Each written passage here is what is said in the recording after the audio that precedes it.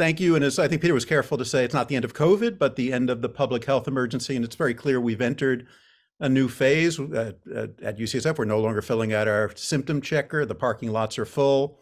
But nationally, we're seeing the end of many mandates, and mask mandates in many circumstances, vaccine mandates, seeing a marked increase in travel. The White House COVID office is changing, at least coming down. Today, the CDC director announced that she is stepping down. So there's a lot going on that signals that COVID is entering a new and different phase. But very importantly, it is not going away and probably won't go away, I'm guessing, forever. Let us not forget the toll that it has taken, with more than 1 million of our fellow Americans who've passed away from it, and the stresses that it has placed on our patients, our workforce, the amount of the burnout. We've also become, if anything, more polarized as a society, although all of us hoped that it would bring us together.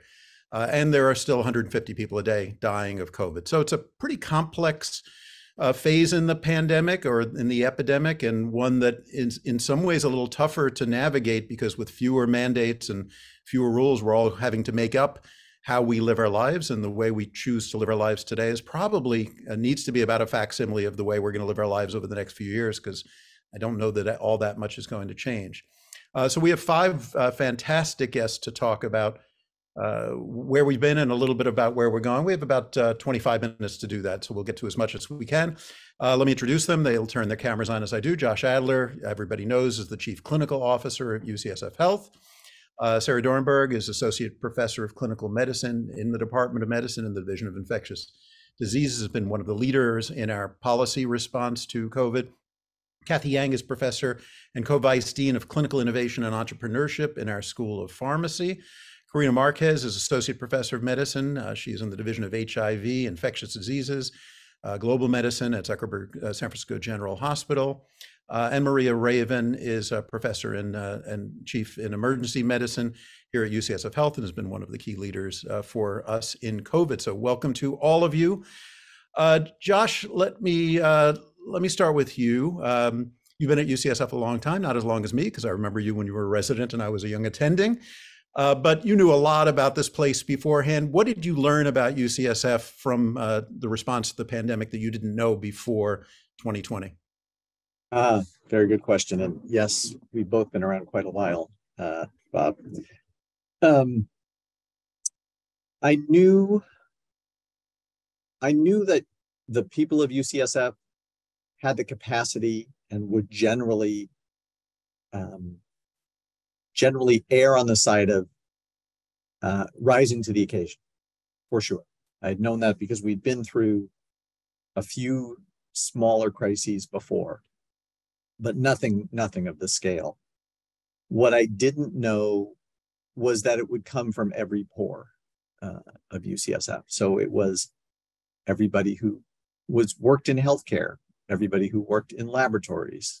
It was students, it was staff, it was faculty, it was groups of people who don't even consider themselves part of the UCSF community, but have some connection to us outside of UCSF. That I was not expecting. When we put out the call for help, we routinely got 4 or 5x number of people volunteering to help in some way. And so that was sort of an example of, it was way more than I knew about us. The other thing I knew about us was that we were a group of innovators, whether that's innovator in the classic sense of literally making something new that we didn't have, or doing something a different way. And that's another place where we just exceeded expectations, or certainly my expectations, whether it was innovating about making our own PPE in a laboratory in the library, yeah, or inventing new pathways for patient care on our many wards, or and of course we can't forget the extraordinary role the BioHub played in actually developing the actual test so that we could test people for COVID and then offering it to everyone in California. Yeah. Yeah, I remember a comment I think you've made earlier is, who of us thought about the people in purchasing? before all this, and then in the Yeah. beginning, like they're the only ones who matter, actually. So it was very impressive and really demonstrated the breadth of skills and also commitment. It was Yeah. really, really impressive. Maybe one more quick question for you. One of the things that struck me about the early days of the pandemic response was we essentially went to a form of healthcare martial law. Essentially, all decisions were being made by a very small group of people because we didn't have time for all of the normal processes, committees, bureaucracy. And people asked me back then, what's going to happen when it's over? Are we just going to snap back to our usual ways, or there's going to be some muscle memory about, oh, we can be more nimble because we were. So we're 3 years later, and the stresses are a little bit lower. Are we more nimble as an organization than we were before March 2020, or have we snapped back to our old habits? Well, on one hand, I think we have mostly snapped back to our usual processes, whether that's a process of decision making, a process of care, a process of interaction. What I would say, though, is I do believe we are, I hope, permanently changed in the sense that we are in a better state of preparation, so that should we be faced with something of this scale, we will more quickly know how to respond and what elements of a response we need to do. Mm-hmm. I'm actually, as one of the members of that small team, I am delighted to not have a situation of martial law. And it was never really martial law, but you know what I mean. That was highly uncomfortable, I have to say, and it was so different from our normal way, and it was extraordinary the way everyone responded to mandates that were not necessarily based in evidence, because we often didn't have any evidence at all, and yet everybody did their best to follow the rules.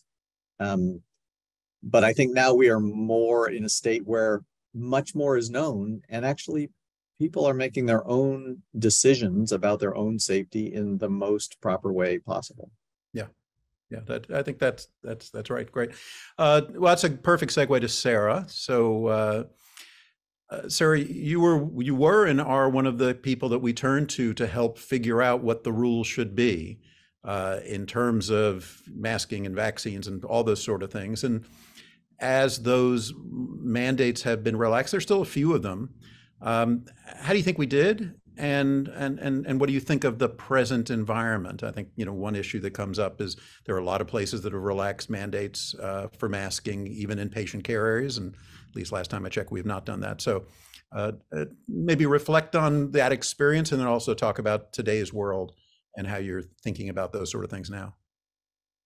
Sure. And there were definitely many people involved in these decisions. I think it was maybe fewer than usual as far as the martial law question, but not usually one.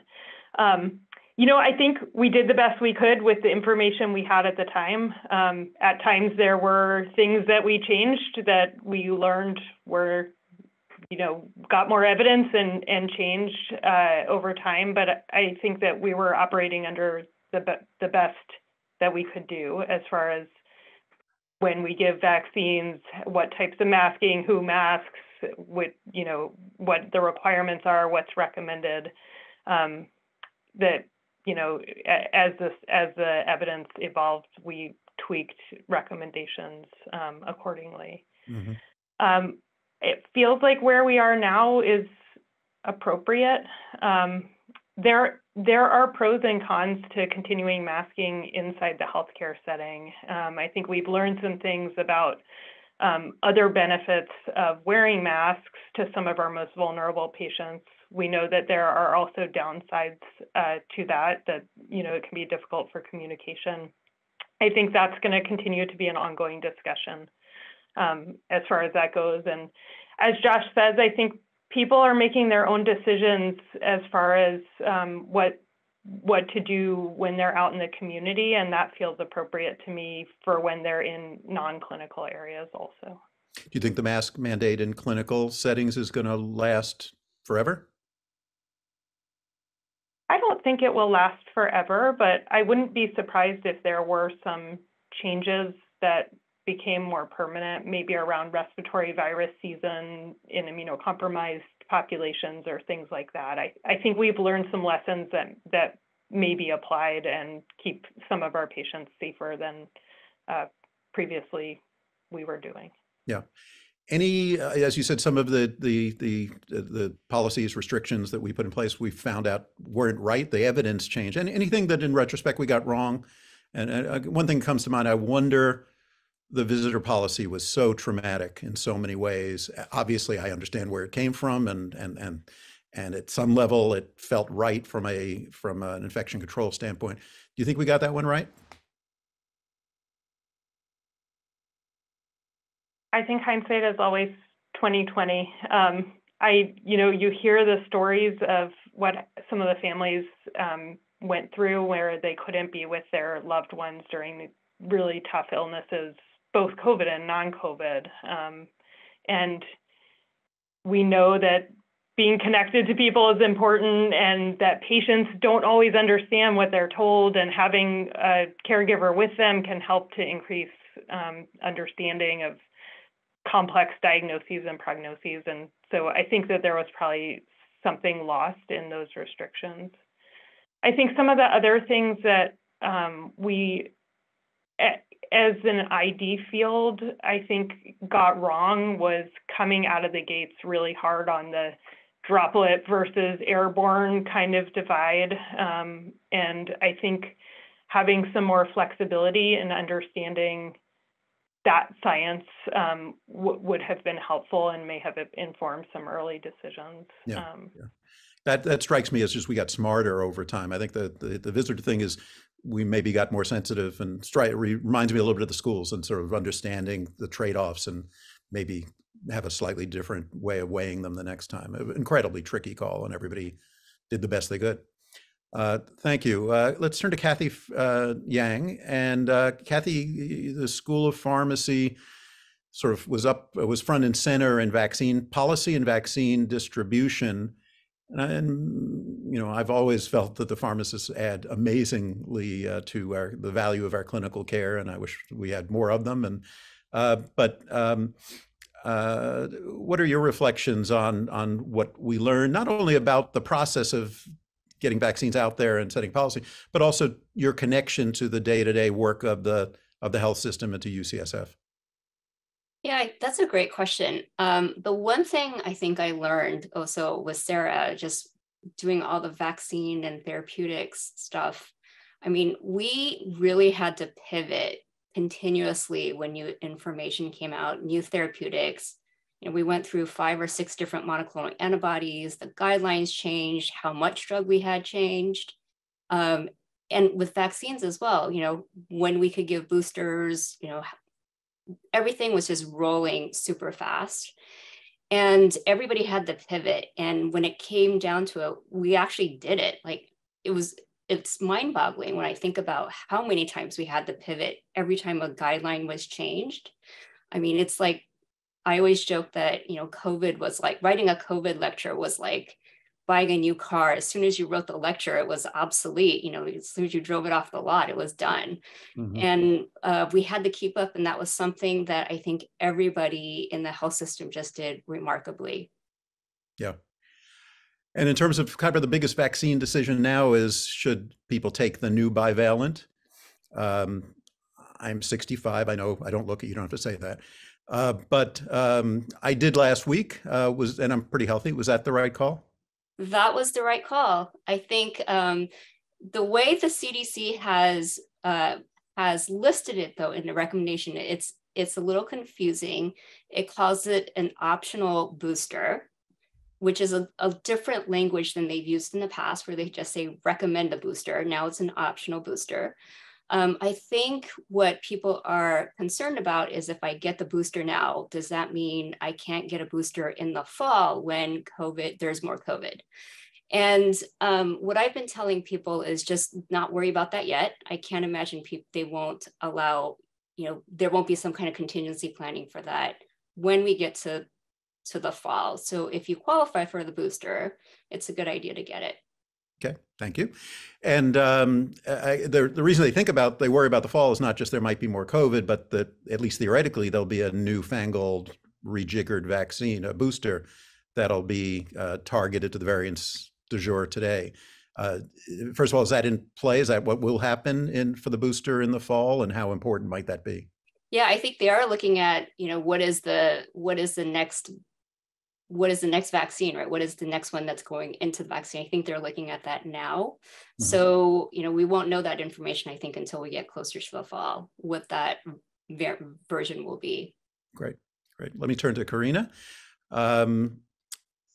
You did a lot of things, you and your colleagues, and did a lot of things during the height of the pandemic. Probably most visibly was the work you did with the community.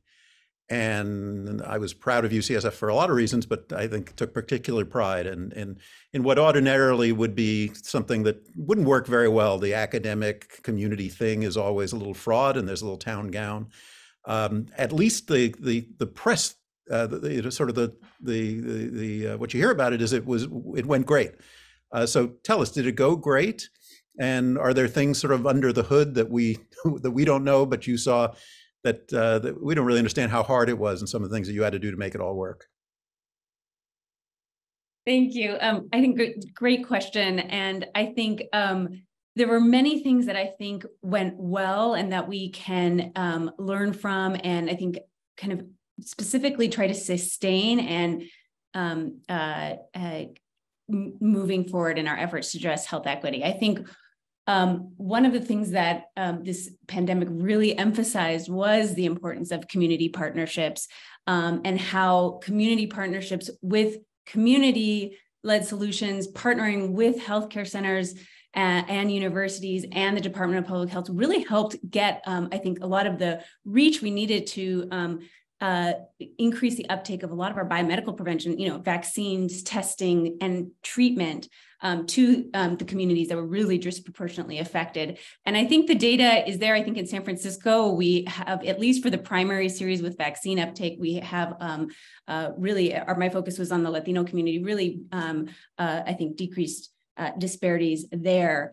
But I think, it took some time, I think, at UCSF, and I think with our Unidos en Salud community academic collaboration, in part because of support from UCSF and as well as other donors, we were able to launch into action very quickly.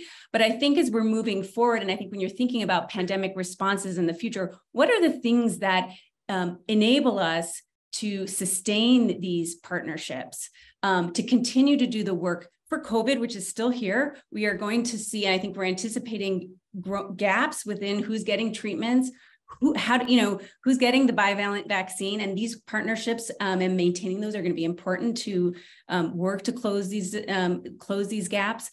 So thinking about how we fund these partnerships moving forward, both as an institution and within our state and within our nation. And then by sustaining these interventions, you can really, when the next pandemic happened, and I think when we thought about MPOX, a lot of these partnerships are already in place. We were able to launch really quickly. And so I think by continuing to fund these, to continue to be embedded in the community, we will be able to respond quickly. And I think earlier on in the pandemic, it took a little while to get the funding into the community. And I think the second point, not only kind of sustained funding for community partnerships helps us act quickly, but also I think what we really learned, I think what worked well, and it also took us a little while to figure out how to do this, was delivering care outside of the brick and mortar health institution, whether it be community-based testing centers, whether it be pharmacies, really thinking about how to do that quickly and how to scale that up quickly. We were able to reach people who were not yet engaged in healthcare. And so I think trying to think about how we sustain that for health to tackle our existing health disparities and also to scale up for other pandemics as they will come. Yeah. And I hope not, but they probably will. That's fantastic. And I think the point is important. It's not just infectious diseases. What have we learned about treating hypertension or diabetes or sort of everything, and how do we leverage the muscle memory from this to do that? So congratulations to you and your colleagues. It was really magnificent to watch, and look, I hope it does get sustained. Maria, we've got about 5 minutes left. Let me turn to you. It's always struck me that the ED was in some ways ground zero for a lot of this. It was obviously you saw the patients first. You had to improvise probably as much as anybody. You know, certainly you had to do it in the inpatient side and in the ICU and respiratory care, but and then the ED also is the place where kind of the social aspects and the challenges in society meets the healthcare system first, and maybe with most vigor. So what were the lessons you took away from it? How do you think the ED responded, or REDs responded to this? And are there any lessons that we need to learn going forward? Yeah, definitely. I can think of a couple things. You know, I think one of the things we learned is that, you know, kind of pivoting on what Josh said, we can be really, really nimble when we need to be. So, for example, the tents that went up, which everyone I'm sure remembers, they're now finally down with the new hospital construction, but those went up extremely quickly, and we put protocols in place extremely quickly. I mean, that happened within, I want to say, a weekend, with just a ton of people up there putting those up. So I think as a group, because we're such team-based care, we have so many different people at any given time involved in the care of a patient. So it really takes buy-in from every single person to get something like that done and to implement new processes. So I was really proud of us for doing a lot of those different things. I mean, a couple other examples. We were one of the only places, I think, in the hospital to do point of care testing. And we point of care tested every single patient coming into our emergency department at one point. And that was because we were really focused on, you know, trying to keep our other patients and our providers and staff safe. Because as you mentioned, we were ground zero. We don't always know when someone's coming in. They're undifferentiated. So part of our job is to determine, do they have COVID? And the reality is that, especially once the numbers of ED visits kind of came back up after that initial severe dip, we had patients, as we always do, in the hallways. And so we wanted to make sure that we could do the best we could to keep people safe. So that was a big deal, point of care testing everybody. It took a lot of labor. It took, again, new processes implemented right away. And we did monoclonal antibodies for folks. At one point, I think we were giving the most monoclonal antibody doses of anybody in the health system. So I think one of the really important things about the emergency department is that we really can be a place for interventions for people in the moment. And I think COVID is a great example of this. Again, giving people the vaccine, giving people monoclonal antibodies, all that sort of thing. But I think when you speak about other issues, social issues that, of course, we saw exacerbated during COVID and continue to see now in terms of, you know, serious mental illness, a lot of very, very serious substance use disorder visits. You know, we can do interventions in the emergency department to try to confront those things. And, you know, I think that's been something that we've proven and something that we want to continue to do. So, you know, interventions with substance use navigators, giving, you know, treatment for people with opioid use disorder and alcohol use disorder, initiating those things in the emergency department, those kinds of things. I think we've shown that as a team, we can do that. Great. Yeah, I wonder if we can get the tents up over 2 days, why it takes 7 years for the new hospital, but I guess there's probably some subtle differences I don't understand. Maybe last question for you is, you know, in some ways speaking for the entire clinical staff, doctors, nurses, pharmacists, and others, burnout rates are very high. I assume burnout rates are high in the emergency department. How do you feel the folks are dealing with it, and do you see any signs of any hopeful signs on the horizon as we sort of pull out to this next stage?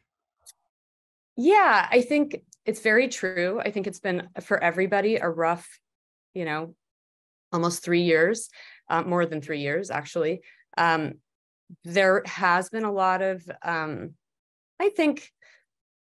I mean, burnout might be a strong word, but I think it's probably appropriate. I mean, I think it's been a slog, and it's been a slog for the people that are coming in, having to adapt, as people have been saying on the panel, to constantly new information, constantly new policies.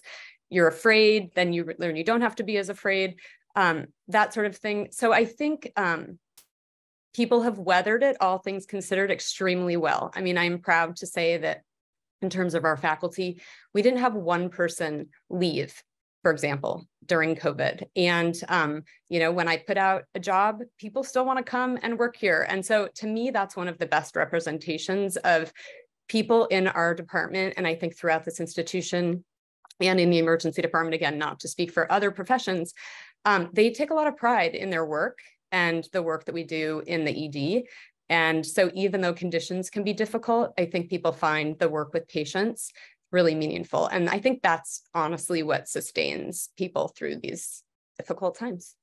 That is a perfect way to end, and I think captures all of our feelings. And I have to say, you know, I've been here forever. I've really never been as proud of the organization, and to some extent the city. The city responded really well, and UCSF was a pillar of that in terms of what we did and the care we delivered and the research and education and public communication. So thank you all for sharing your observations with us. And